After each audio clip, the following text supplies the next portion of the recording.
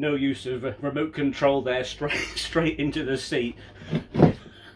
Traditional me. I've got no gadgets to do this. This is purely done on a mobile phone. So you just see me walk into shot there and just sit down. Welcome to Harold Road, the man cave, the loft. This is Modelling Monday. I've taken a day off work today to do some projects with you. No, well, I say projects with you. I'm going to be trying to fit a flashing LED light to the Class 56, you know, the stored one, the one that caused a lot of controversy last week. I'm not sure whether it's going to work, so I won't do that one on camera, but I will do a step-by-step guide if I can get it to work, because obviously that Class 56, I want that to be towed around on the main line, and obviously if it's being towed on the main line, it needs a white one of them flashing tail lamps. So I'm going to have a go at that later on, but that won't be a video. The video you're going to see today is a layout update. We're going to be taking a look at the stored locomotives that caused such controversy. I can't even say the word. Controversy. Controversy? Where am I coming back? Yeah, it caused a lot of stink. But that stink actually was great because it boosted Harold Road so much in the last 7 days. I gained 500 new followers, and people who don't even follow model railways just sent me messages saying, do you know what, I love what you're doing, I'm going to stay around and see what you do. So yeah, that controversy was all down to you guys. You guys out there, the top fans, the people who comment, the people who like, and the people who share all my work. Right, so it's down to you. If it wasn't down to you sharing and commenting and doing all this, spreading it all around, Harold Road would just be a normal model railway layout. But it's not, because of you guys. And I know I've said it before, I'm a little bit sort of creepy when it comes to that, like, oh, he's thanking us all again, but I do mean it. I do mean it from the bottom of my heart. I do mean it, because it's all down to you guys. So as I say, we're going to have a look around the layout this morning. We're going to have a look at those stored locomotives, have a look at some new stock that I've got. Bought quite a few trains recently. Trains, models, yeah, what do we call them? Model locomotives. We're going to have a look at those. But first we're going to have a look at the Grafitied locomotives. I'm going to put one on the workbench. You can have a good look around it, and then we'll have a look and I'll show you how I did the techniques. Okay, so bear with, I've got to get up again and turn you off to go to the next stage, because I'm so old-fashioned I don't have any kind of remote control. So today, Modelling Monday with me, John, at Harold Road.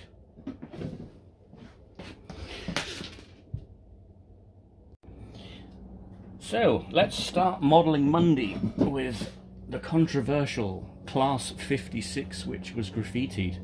Ooh, caused a lot of stink, didn't it? Anyway, here it is on my weathering turntable for you to have a look at. Let's have a look at it in a bit more detail.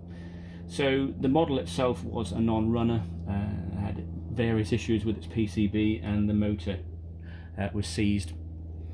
So I decided to do something with it, and that was to make a stored locomotive that you would have seen in sidings, or still see in sidings to this day. But obviously when locomotives are stored in sidings, they get attacked by people with spray cans. I'm not going to call them vandals, I'll just call them graffiti artists, because I don't think they're vandals. If they're attacking something which is stored and the vehicle's going to be scrapped, I don't have an issue with it. No, I'm being controversial again, aren't I? So anyway, the locomotive was weathered, made to look stored, and the graffiti was added. Now the graffiti comes from Railtech transfers. I did not do this freehand. I don't have the time to do something like this. I took inspiration from stored Class 56s at Healy Mills that had graffiti on them.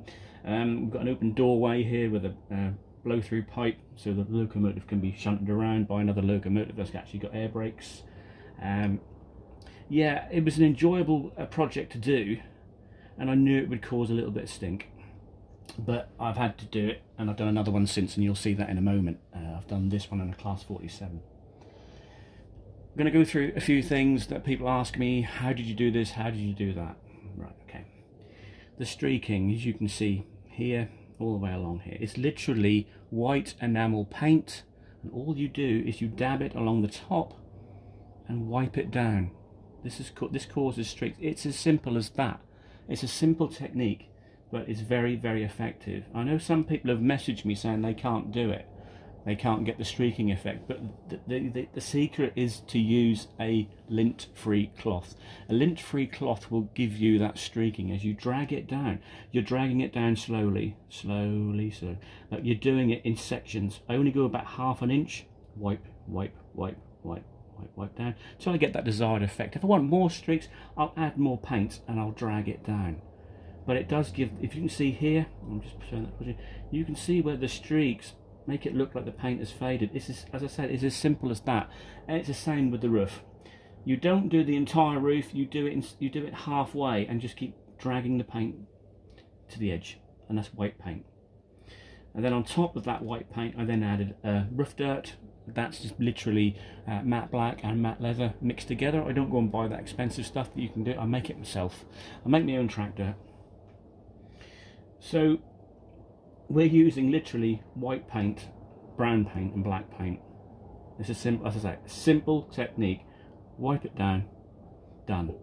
And then you go to Steve at Railtech Transfers and you say, yo Steve, I want some graffiti. Go into the search bar, lots and lots of graffiti you can choose from. That's Railtech Transfers. That's the only place I'll go to get my my transfers from. That's Railtech. Little bits of rust. I put little bits of rust on there. That is just literally enamel paint, just dabbed on, stippled on. If you stipple it, it gives you that rust effect. And I'll show you that rust effect on the Class 47. I'll show you in a moment. So that's basically the Class 56 graffitied and weathered simply by using white paint and what I call the drag down method. So let's move on to the Class 47. I'll just get that ready for you. So after the controversy of the Class 56, I told you all I was going to do another one. This is on the Facebook page, or Harold Rose Facebook page.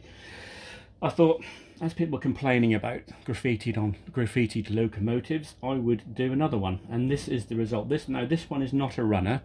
This is simply going to sit on junction road stabling sidings as a condemned locomotive that's been there since the late 1990s.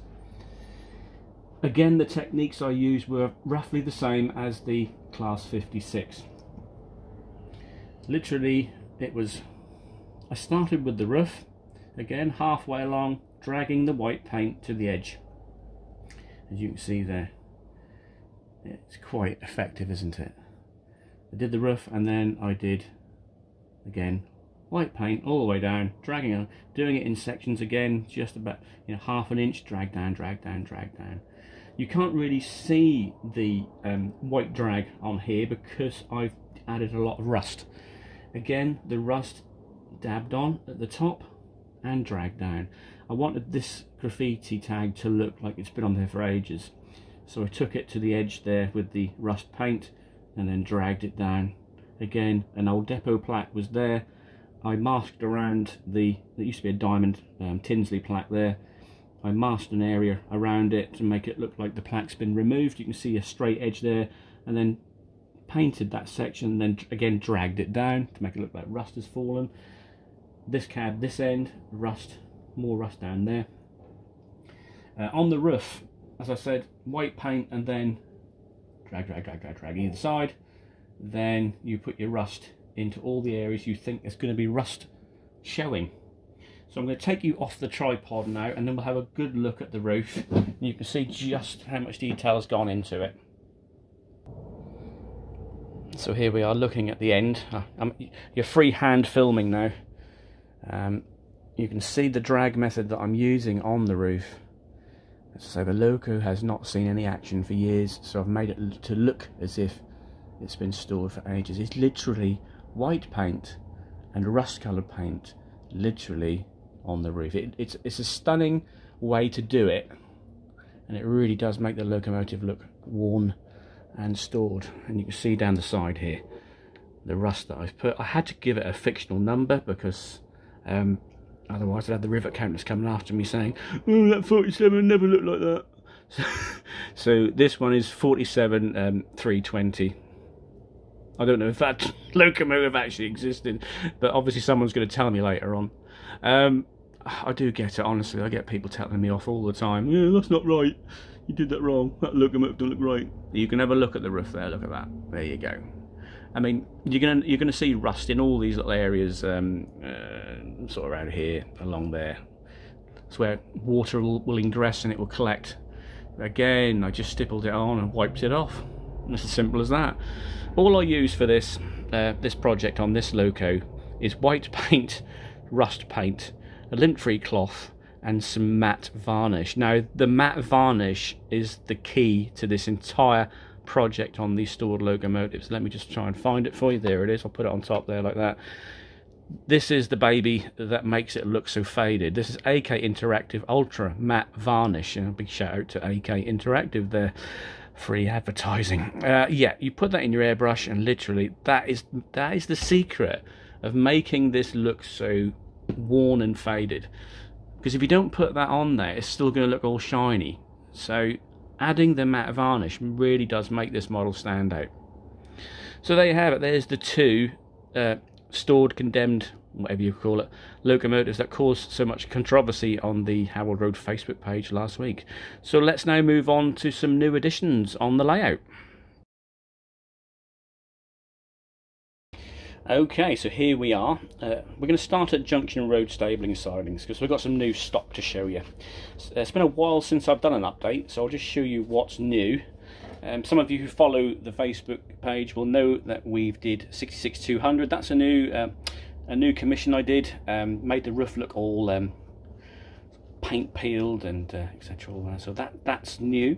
065, 66-065. That's new as well. Weathered that one just straight out of the box. We have got 37-309, that's new, that's Pride of Crew. The one locomotive I really wanted, I've actually got my hands on, that's 57-307, that's Lady Penelope. 57-302, Chad Varar, that's new as well. And this was a purchase, I just had to have it to like drag stock around, and that is the Hornby 50049 Defiance with proper nameplates from Railtech Transfers. Moving on, we have got a Cura scale. As you can see, it's fresh and minty straight out of the box. Haven't done nothing with that. That's 37606. That will be weathered very shortly. And this one came into my vision the other week, and this is a Hatton's 66404. I do like the Hatton 66s. I'm probably going to have to do the modification on the bogies to stop it wobbling, but again, that's new. In the background you can see what we were looking at earlier on. That's the condemned 47 and 56. So that's a look around Junction Road stabling sidings. So we'll now take you on a layout tour. I know we've done a tour before, but lots of you want to know the full view of the layout. So I'm going to move you around to the beginning, and then we'll go all the way around to the other end. So we start at Harold Road Station. There we go. 2-platform station. A busy station for what goes into it. Next to the station is King's Freightliner sidings. As you can see, there's a few 66s and a 47. I don't know how the 47 got in there, but it is in there. There we are, various 66s in the stabling sidings. Next to the stabling sidings is the fuel point for King's Freightliner depot, with a 66 plonked on it. Let's just have a quick look over the back here. You can see the station in detail. Now, I have put some signals in here, as you can see. They're all wired up and they all work. That's the station building, and then we'll now work our way out of the station. No, next to the station, before we move on, we've got 2 sidings. That's Harold Road Station sidings. You can see EMR 153 stabled there. So as you can see, that the track goes out of the station and around the corner. So let's go round to the top of the corner. So the station is literally just in the top left corner. There's the EMR 153. I've actually got to weather that one. And it's actually named John Batley. I don't know why I named myself after a 153, but you know, that's one of them things. Just plonk on anything. Then we've got the network rail boys all working around there. Then we work our way around to the corner, and then we've got the 12-foot area of Junction Road stabling sidings. There you go. So you get an idea. The station is over there. The main line comes around and it sits next to junction road stabling sidings. Work our way down, we've got all the signals in place, then we come to Beeston Junction. Comes around the corner here. Hang on, let's just a little bit of light on the subject. There we go, that's a little bit better. This is Beeston Junction, where it goes off towards the fiddle yard. Literally just after here, this big bit of wood here, there's a little bit of section there, then the fiddle yard. I've still got to build the fiddle yard. I've got so much to do. So this is Beeston Junction in detail. Another question I get asked, what track did you use? And I'll tell you, I just used Pico set track. There is a few streamlined bits in there, but I can't be bothered to make my own track. I'm going to be honest with you. So I just used Pico set track. Alright, people do complain about it. Well, I use a set track for, but it works for me. It's simple to lay, and I want this layout to be as simple as possible for those who want to give it a go themselves. Because if you are a follower to the Facebook page, you know that I do step-by-step guides on how to do things. And if I make it complicated, then no one's ever going to get into railway modelling. So I decided to make Harold Road so simple that any normal modeller can have a go themselves. So there you have it. That's a tour and a walk around of Harold Road. You've seen how it all works, seen the track plan. So we've got, I would say, dimension wise, from the fiddle yard we've got 6 foot along here, then we've got 12 foot along the back, and then you've got another kind of 8 foot into the King's Freight Line sidings and Harold Road station. So hopefully, for those who haven't seen Harold Road before, you can see all the detail now. I have been concentrating quite a bit recently on just getting some of my rolling stock weathered, so I have got quite a lot to do, especially up at Beeston Road. I've got lots of detailing still to do. All my colour light signals all work and they all correspond, so to the switches I've put them in. I don't know what, half the time I don't know what switch I'm throwing because I haven't labelled them up yet, so I've got to be a signalman at some point and label everything up so I know what what I'm flicking and what I'm not. So that's your video part 1 for Modelling Monday. So that's a detailed look at Harold Road, look at some new stock, and of course we'll bring you more today as time progresses. Hopefully I'll get time to do some more today. I have got some little jobs to do that don't involve railway modelling, but hopefully I can do another video later on today on, possibly I'm going to try and do a little bit of weathering for you, so that'll be a bonus for you. So until later on, thanks everyone who's supporting Harold Road. I do appreciate it. I do try and comment on every single comment and that you give me, and I do appreciate everybody following Harold Road. So for now I'm going to say goodbye, because I'm going to go and have a cup of tea and a bacon smidge, and hopefully I'll have time to do another video later on a little bit of weathering. So until later on, take care guys, and I'll see you again soon. Bye bye.